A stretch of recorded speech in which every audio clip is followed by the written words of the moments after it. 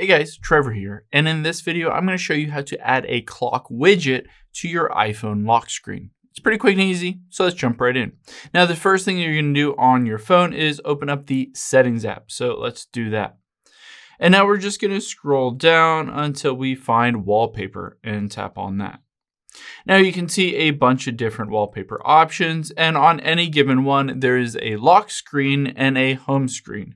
Let's tap on the Customize next to the lock screen here, and you can see the day, the time, and the ability to add widgets. So let's tap Add Widgets here, and all you have to do is scroll down until you find Clock here. So you can add a world clock. It says view the time in multiple cities. You can add a city digital, basically a clock for one specific city, or you can go over and have an analog, your next alarm, all of that stuff. Let's say we want an analog clock. All we have to do is drag it up here.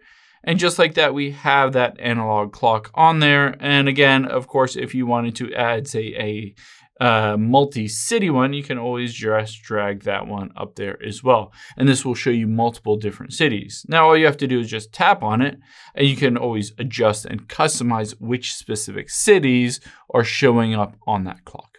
Hope this helps. If you have any questions on that, leave them in the comments down below, and I'll catch you on the next one.